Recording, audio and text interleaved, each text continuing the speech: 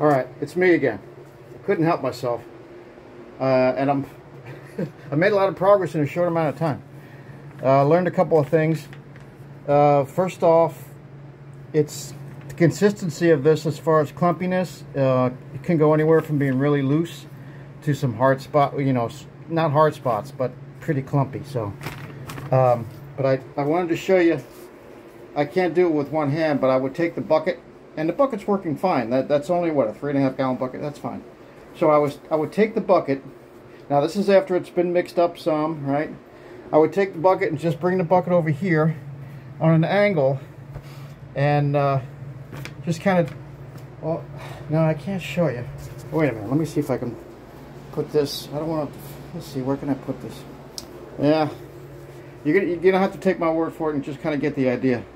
But you want the lip of the bucket close to the ear, obviously, right? Because you want to get it inside the cavity. I did make a little bit of a mess, but that's no big deal. So, yeah, it's going fine. I mean, it's, and I tell you, a little of this stuff goes a long way. This is already pretty much done, right? It's not super compact, but it's pretty well compacted. And this one I just poured, this is not as compact, you can tell. It's not as compact. I'm going to add some more here. See, I can push this down. And I can see how that's just going. I can push it down. And that's what I've been doing as I've been going. Now, you don't... See, that's the thing you have to gauge. I don't want it like concrete compact. I want it, but enough to where it's going to do the job to give me that what was it, R15? So it's a little bit of a learning curve, but I think you kind of you'll get used to it and kind of know when it's, you know, when to hold them and when to fold them kind of thing, right? So I think this one's there. I'm just going to add some more to make it up. Now here's what I was talking about earlier. When I put my new vapor barrier up, bring it all the way up here. But this, see, that's, I don't know. I'm going to have to see. I could probably do it with a ladder, right? Make sure this is secured. Yeah. Anyway, that's going to be seen. I want to go to Lowe's and see what Lowe's offers as far as bats in a synthetic. So, all right. I'll tell you what. I'll put you on pause and we'll jump back in a little bit. Hold on. All right. Bear with me because I can't see what the camera's seeing because it's right up against that wall. So bear with me a minute. I'm hoping that you can see something. Okay, I'm going to fill this cavity up a little. Well, they both need. This one needs to be done. This needs to be done. This I was waiting for the insulation to kind of cure. I'm sorry. The insulation is spray foam. But all you need to do is just get it close and just kind of shovel it in. Can't be more easier. I'm hoping you can see what I'm doing. And be prepared to get this stuff all over you. Because it's going to get all over you. And I already can see it in my house a little bit. I'm going to have to run the vacuum. My little robot. Right? So there's that one. Now we're going to come down here and just do the same thing. Just kind of shovel it in. I'm really impressed. I like this cellulose compared to synthetic. I don't like synthetic insulation. In fact, yeah. I have synthetic in my attic space, and if I had to, well, I didn't have the option to choose. Yeah, so this one's already getting full.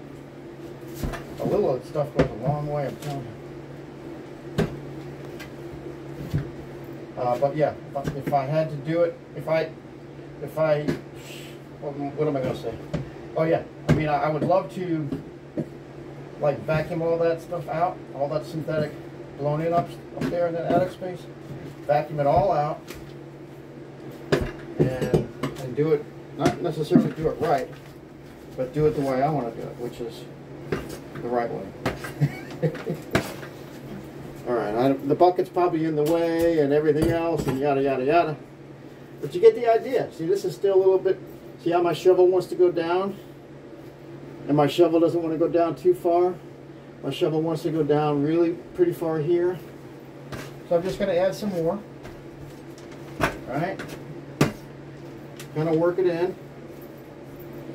until I just kind of get the feel for, you know, like over here it's less dense. It's getting more dense. You can just tell by the shovel how the shovel's reacting to it. And if you get some on the floor, don't worry about it. That's what brooms and dustpans are for. I ain't worried about it. So, super easy. Easier than I thought. Yeah, see, it still wants to be compact a little bit.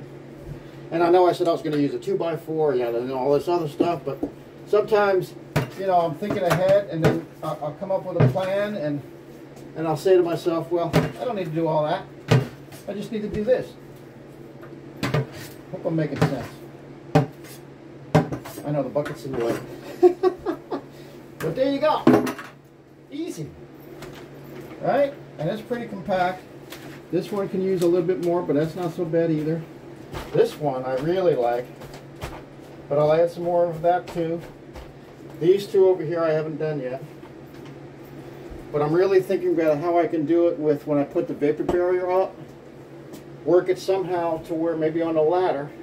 And that wouldn't be a bad idea. Like, okay, let me get you off your perch, because I'm hoping that you can see. Hold on one sec. Okay, I'm hoping that you got a good visual of what I was doing. Yeah, I'm hoping, well, not hoping. Well, yeah, I'm hoping for a lot of things, yeah. What was I going to say? Oh, the vapor barrier. I'm going to try maybe putting the new vapor barrier up to about here or so. Well, I need to give myself room to work. And then getting it all secured, I'm going to put caulking beads down on, you know, everything, make sure everything's right. Get my 6-footer in here and use the bucket and shovel method and just do the same thing I was doing down here, up here, right? Just kind of shoveling it in, and it's going to pooch out a little bit, but that'll be all right. The drywall will take care of that. I think it'll be something I need to think about.